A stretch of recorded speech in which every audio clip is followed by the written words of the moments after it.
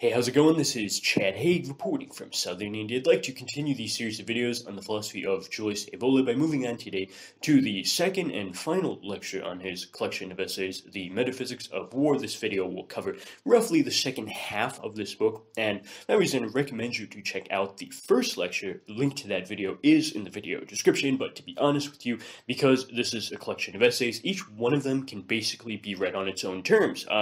But it's still, of course, useful to have the big picture understanding of how Julius Evola understood war and the world of tradition in a way that's almost like unheard of today. It's like not even an option to think the kind of thoughts that you'll find within this text, which is what makes it a part of the School of Forbidden Texts. This video is, of course, a response to a patron's request, and you can join us there and submit your own requests to be part of the discussion within Discord, etc. for as little as just $2 per month. Link to my Patreon is in the video description.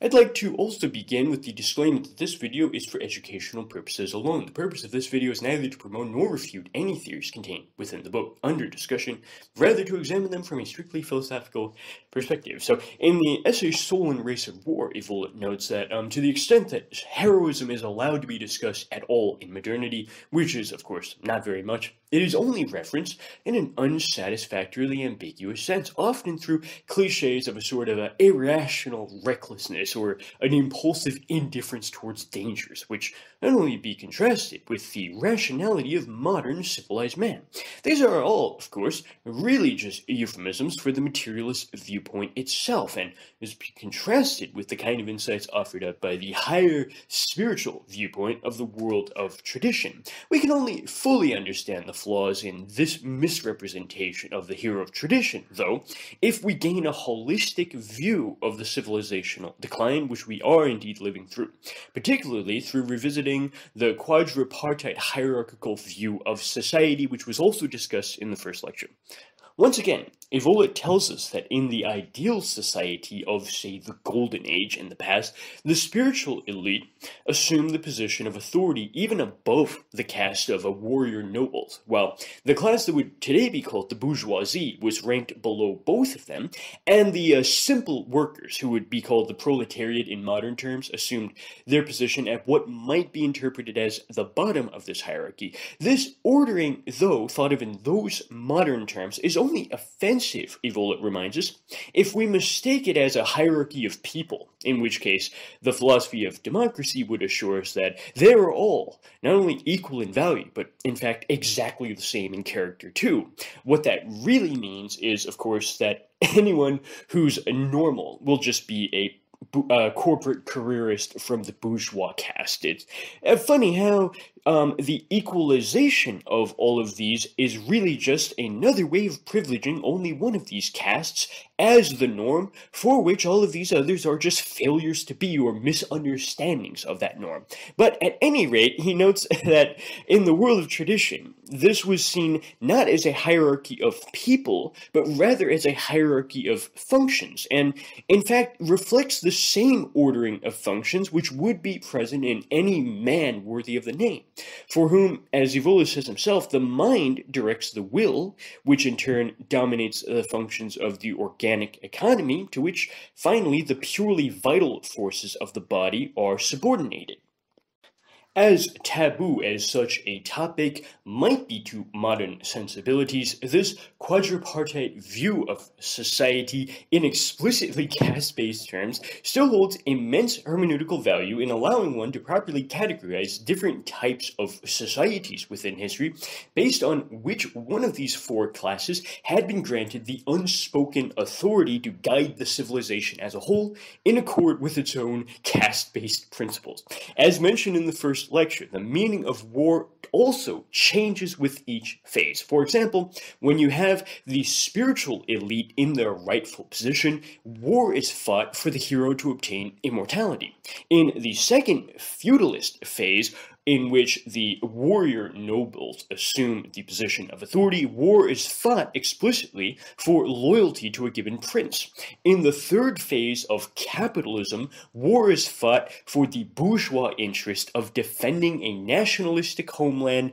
but in this case understood in purely naturalistic or even economic terms. In the fourth phase of communism, you have war degraded to the status of the world revolution as described by Lenin. In all phases, the hero is something of a constant which might be seen as present in each, but it also undergoes changes in reflection of each shift's character. In the third phase, for example, the motivations of the warrior become explicitly passive. They're something which must be stimulated into action on Pavlovian grounds through the use of vividly hollow myths and ideologies which are merely meant to inspire the bodily passions from within, which are, of course, purely materialistic rather than spiritual in nature. The hero's readiness to die in battle, as I mentioned in the first lecture, eventually becomes so hermeneutically impoverished as to be misrecognized as the purely materialistic motif of cannon fodder prevalent in modernity.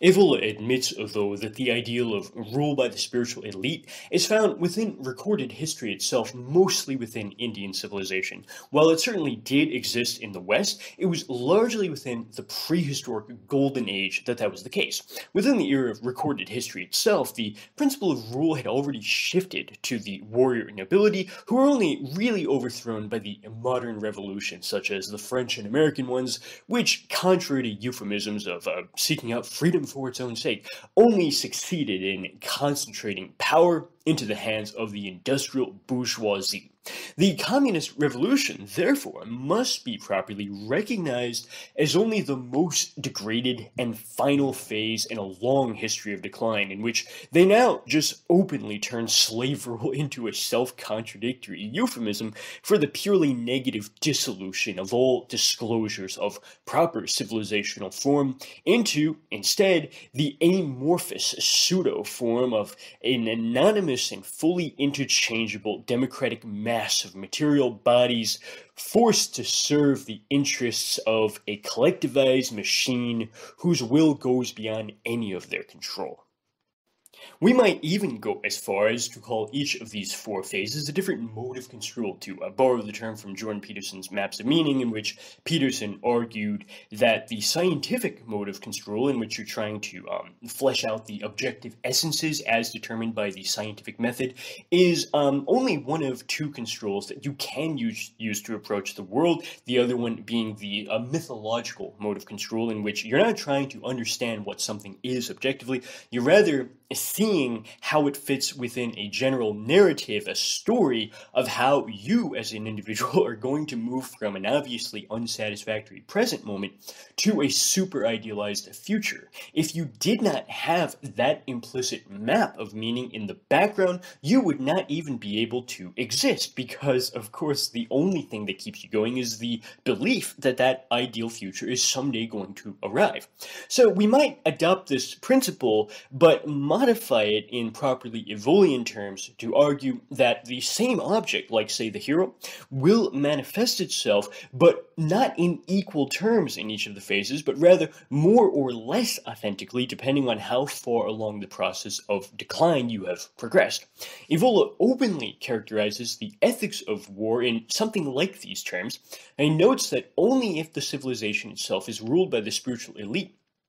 can the hero's own action be guided by the principle of seeking out immortality in battle, rather than one of these more degraded misunderstandings of the hero's purpose. Even by the second phase of rule by the warrior nobility, for example, the ethics of war is already partially secularized, as values like fidelity, honor, and loyalty had eclipsed those of a purely spiritual character which had defined the Golden Age. Worse yet, of course, are the bourgeois values of economic well-being and financial prosperity, which come to be misrecognized as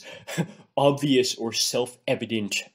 goods in themselves. In the last phase, he tells us the only ethics are those of materialized, collectivized, and deconsecrated work as supreme value.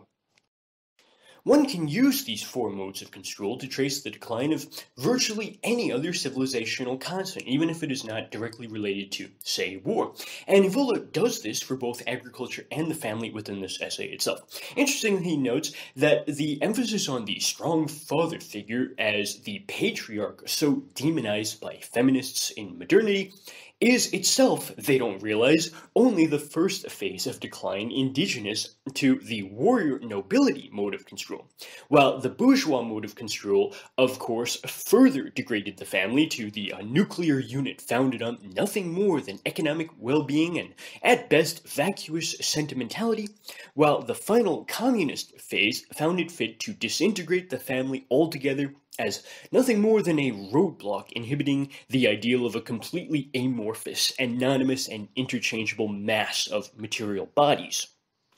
To return to the problem of combat, because the first phase construes combat as a literal form of spiritual asceticism, as I'd recommend you to check out the first lecture for a fuller explanation, the notion of fighting for any worldly interests, even the worldly interest of one's own people, only really arises with the partial secularization that you find within the second mode, that of the rule by the warrior caste. By the third bourgeois-dominated phase, euphemisms about fighting to spread democracy or overcome the tyranny of pre-modern aristocracies is revealed to have a purely economic meaning to anyone who can recognize the specific kinds of hermeneutical prejudices involved in such formations. Above all, this is just the desire to use war as a means to an end to seize monopolistic control of raw materials located overseas, in order to maximize profits for industrial operations which are owned by the bourgeois caste itself. The final phase simply opens the floodgates for war to take on no longer a nationalistic cause, but rather an internationalized one, which can only be seen as legitimate if it furthers the goal of a global communist revolution. This globalist requirement finishes the process of collectivizing the warrior by undoing the very conditions for the hero itself to exist, reducing the fighter to a worker who had been seized by the demonic quest to finish the process of materialistic decline. Likewise, the hermeneutical contingency which the castes allow is recursively turned back even on the castes themselves. The uniquely despicable bourgeoisie of Western modernity is not at all a historical constant which has always been present in society, but was actually rather different even within the proper disclosure of the caste itself when it was subordinate to the spiritual elite during the Golden Age. That is to say, the third caste was unlike its modern form even back then.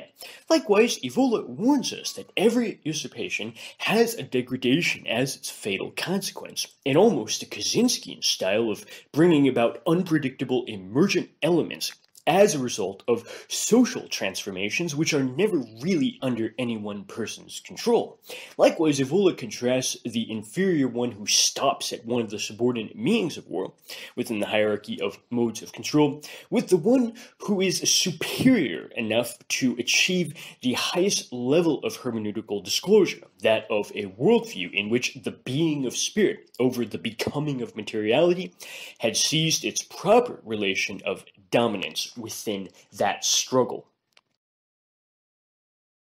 As an afterthought, I would argue that Evola's hermeneutics is quite different from that of Gadamer in the sense that for Gadamer, hermeneutics really goes on within just one single true layer, which is that of linguistic disclosure. This is something which he claims is an implicit norm towards which even nonverbal modes of expression like, say, sculpture, painting, or stone monuments are still teleologically oriented, even if they cannot actualize this tendency towards linguistification in reality. That is to say, if you have modes of interpretation that are not realized within the realm of language, they still have this tendency towards that ideal of the highest level of understanding, even if, say, a stone monument cannot actually reach that limit. For Evola, instead, this obsession with language in itself is just a consistent sign of the decline away from spiritual knowledge of tradition to the secularized and materialistic pseudo-knowledge of modernity. In fact, Evola noted at length within the Revolt Against the Modern World that this obsession with language itself is characteristic of philosophers even as far back as, say, Socrates or more recently Kant, who tried to explicitly understand what is in reality just the process of decline itself,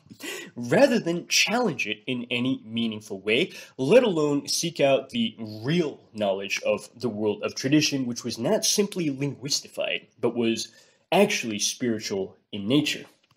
We might go even further, though, and argue that Evola's hermeneutics also differs from that of the early Chad Haag, for whom you have a hierarchy of layers, but one determined by the dominant physical resource at hand, rather than by the organization of the social order, a disclosure which is largely individual for Chad Haag rather than collective, insofar as the only question in my early philosophy is which soma had been registered as present by a given thinker. By emphasizing which of the four castes serves as principle of rule, though, Evola treats the horizon of meaning revelation as implicitly transpersonal rather than individual in nature. This is much like Jordan Peterson's claim, actually, that Jung's mythic archetypes can only appear after the social relation between different people within a given context had been determined or resolved. He gives the example that a drunk woman making advances at a bar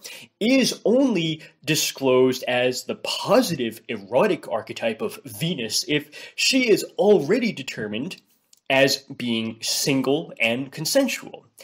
She will, however, appear as the thoroughly negative archetype of something dangerous to be run away from immediately if she is drunk off her ass and the wife of a powerful and scary man. Peterson's emphasis on the materialism of neurological functions within the brain, however, is itself a secularization of Evola's recognition that the social order is itself a thoroughly spiritual concern, and one which can only be tampered with to the detriment of the entire civilization. Interestingly, Evola opens the essay The Aryan Doctrine of Combat and Victory by citing René Guénon and his claim that two consistent features of Western decline include the degradation of activity to something done simply for its own sake, as well as the contempt for contemplation as something useless and incapable of producing any results in the real world. Evola explicitly warns, though, that contemplation is not the modern notion of rationalism or any of the other kinds of empty games of manipulating symbols which the pseudo-intellectuals of modernity pride themselves on being able to do. Rather, it was just the more normal and appropriate forms of participation in supernatural reality, which only came to be seen as something scandalous after the materialistic prejudices had degraded one's hermeneutical frame of reference to the kind of distortion taken for granted as normal in modernity.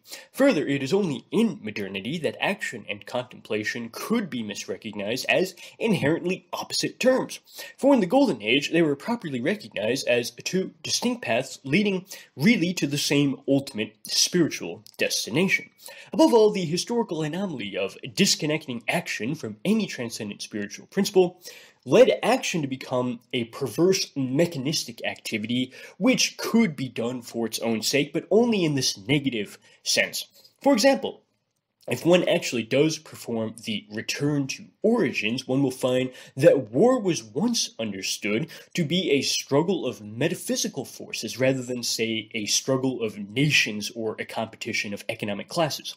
For example, the solar principle fought against the monstrous titans or the feminine demonic archetype, but not merely in metaphorical terms. This makes perfectly good sense if one recalls that, as John McGreer himself mentioned in his earliest published book on Hermetic magic, the, I think, 1996 Paths of Wisdom, he notes that to the traditionally based worldview, all apparent realities are symbolic. For this reason, the Holy War, Julius Evola notes, was never a single concept, but was always divided into the Greater Holy War, which was concerned with the spiritual struggle, while the Lesser Holy War was the one which dealt with the lower realm of material and bodily concerns. More specifically, the Greater Holy War was seen as the battle within the man himself, the battle for spirit to subordinate the lower instincts and the naturalistic forces of chaos to the highest principle of order. Likewise, even without getting killed physically on the battlefield, through the asceticism of action and combat, he noted one can experience death. One can inwardly realize that which is more than life.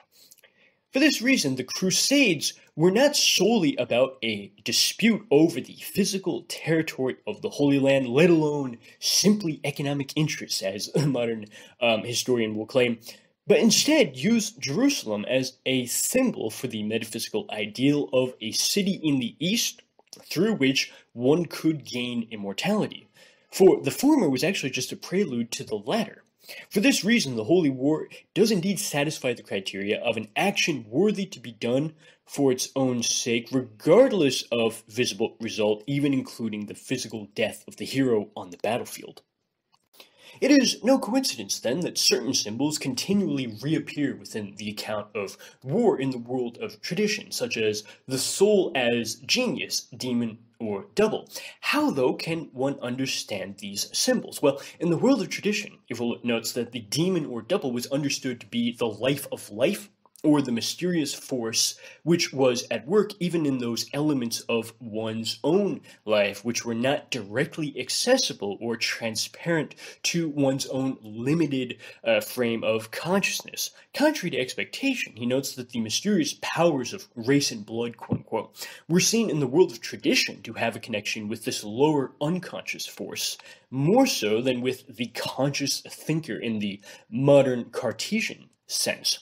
Why then a symbolic connection between this and the goddess of victory? Well, to understand that, you have to realize that the afterlife was a good deal more complicated in the world of tradition than the modern simplification of everyone goes to heaven or hell after death. In the world of tradition, the immortality of the afterlife was not at all democratically accessible to anyone who dies. Quite humorously, by the way, a much lower standard even than anyone with a pulse, since anyone who doesn't have a pulse includes quite literally everyone who will die at some point.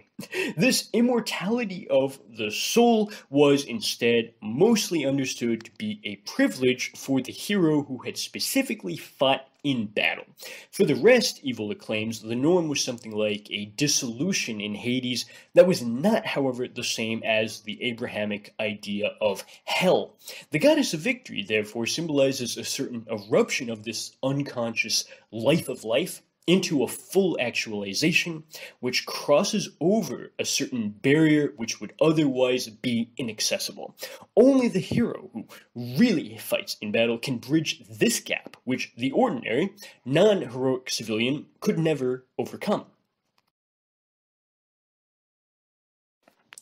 This, of course, goes far beyond the modern perversions of both a spirituality based on empty sentimentalism as well as a choice to believe what I cannot actually prove or justify, but also the materialist view of action as something entirely devoid of any spiritual significance. It is precisely this sort of action which is required in an era in which Evola warns that forces are gaining ground which can no longer be dominated by abstract ideas, universalistic principles, or myths conceived as mere irrationalities, and which do not in themselves provide the basis for any new civilization. Evola claims that if only one thing can be deduced with certainty from the events of the Great War, it was that modernity had come to be defined by an understanding of the relation between the state and the military, which was far from presuppositionless and was specifically rooted in class prejudices, although one would simply take it for granted today that the military should be fully subordinate to the state, and that the state itself should be ruled by a specifically bourgeois caste who only ever use the military as a last resort to continue politics by other means after other methods had failed to yield the desired result. This is actually a historically anomalous way to view the relation as well as the hierarchy implicit within this situation. Ever notice, for that matter, that we almost never speak of the warrior in modernity, but rather almost always talk about the soldier? Well, did you know that the latter term was itself etymologically speaking the traditional term for someone who fights for pay, and specifically for the interests of some other person who is of a decidedly non-warrior caste, typically of the bourgeois class? What about, instead, a state in which the military and its values came to dominate and define the broader civilization, rather than the other way around? Well, that actually is closer to the norm of tradition, and far from being less civilized than the modern universalization of bourgeois corporate class interests into all sectors of life. This actually enabled a far more ethical civilization to come to fruition, specifically through limiting the influence and power of the former. With this established, Evola claimed that the Great War might very well be interpreted as a certain showdown between these two worldviews. On one hand, you have those who fight to accelerate the process of decline, masquerading as the positive force of modernization, while the other represent the last residue of any traditional civilization within the West. The end goal was simply the establishment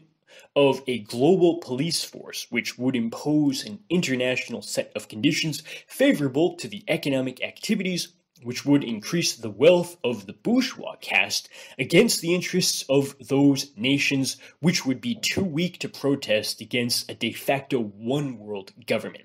Restoring the warrior rule, therefore, would not entail unbridled, violent chaos, as the ignorant might claim, but would instead bring about a far more sensible subordination of lower pathological drives to the higher ideals of ethical conduct and rationality. Whereas the modern world relies solely on legislation and a manufactured cultural normativity which is often pushed through vividly Pavlovian means of conditioning, in order to artificially coerce a semblance of order into being. In the varieties of heroism, Evola noted that lest anyone consider the traditional view of heroism to be barbaric, one should just consider how freaking evil the 20th century Russian view of the no longer heroic soldier had actually become. In that case, they openly viewed them as so much human material to be used up as nothing more than cannon fodder, and which they would continue using up so long as there was plenty of supply of the stuff. The Russian soldier who accepted this grotesque disregard of his own human life did not do so, by the way, out of the traditional ideal of heroism, but rather through a certain dark fatalism with purely materialistic origins. This materialistic prejudice is, of course, that of a certain human machine in which the individual is explicitly recognized as nothing more than a replaceable cog in a much larger whole, a view which could only really arise at a fairly late stage in the process of technological overshoot. Do we find something even worse than that in the Japanese kamikazes who don't even have the option to not get used up as human ammunition against the enemy in a war which one might be reminded they lost anyway? Whereas the Russian and Japanese notions of heroism, quote-unquote, had indeed devolved into sub-personal status that no longer even preserved the personhood of the soldier whatsoever, Evola argued that the world of tradition was instead defined by an ideal of heroism which was super-personal. Although both are characterized by a certain disregard of danger, even to the point of death, this was for two radically opposed reasons. While the materialist accepts the destruction of his own soldiers as so much collateral damage, which even out ultimately in relation to the material gains which had been calculated for that specific mission, the hero of tradition faces death with the assurance that the material world is less real than spirit, and that which had no beginning can have no end, almost going back to the deep meme of the circle rather than the arrow. Yet it was not only the belief that invisible forces were at work behind visible ones, for the man of tradition also believed that he could influence them through his own action, rather than simply accept his pseudo-fate in a passive manner, like the Russian and Japanese soldiers of World War II. In the Roman conception of victory, Evola noted that contrary to modern stereotypes of the wicked pagans of ancient Rome, the Romans were repeatedly described in their own historical context as actually the most religious of all mortals. Yet even modern scholars who disregard the wicked pagan caricature still miss the point all too often by trying to account for Rome's greatness in strictly legalistic or even worse, economic terms, without realizing that these concepts simply did not exist in totally secular terms for the Romans themselves. Ultimately, this was because the Romans did not view the spiritual as something detached from this world, which could only at best be contemplated in the abstract. Instead, they understood the divine to be at work within this world, and therefore viewed history itself as the manifestation of the divine within time. Whereas the Greeks accepted fate as something blind, random, or inexplicable, the Romans instead viewed fate as the victory of order within time, which could not only be explained rationally, but could even be predicted in advance. Even the symbolism which the Romans used was therefore universal to the great civilizations of tradition, rather than any humanistic invention unique to only the Romans themselves. Nor was this symbolism empty, for it indicated a real spiritual presence on the battlefield, which can still, believe it or not, be felt today, in the era which actively denies its existence. Finally, in the essay Liberations, he noted that on one hand, the wars of the 20th century held the technological means to destroy one's entire home and all of one's material possessions, in a single moment if a bomb happened to be dropped almost at random over one's city in Europe during World War II. While one could view this in the negative terms as chilling proof of how much more destructive modern warfare is than anything seen in the past, one might also argue that this only confirms the age-old warning from the world of tradition that material possessions are paradoxically less real than eternal spiritual absolutes. Despite the fact that physical objects are, for the naive viewer, simply synonymous with the ontology of positive metaphysics, they're actually revealed to be a negation lacking in being. War is valuable in that it holds the potential to close the circle by bringing about a negation of negation, far realer than that of German idealism. Far from being limited to ancient Hinduism, Lord Krishna's warning in the Gita, as discussed in Lecture 1, that you would actually be acting unethically if you decided not to fight the people that you had already loved in the past because you are simply giving in to the pathological temptation to see ephemeral and insubstantial material realities as the highest standard of being. This is actually as true today as ever.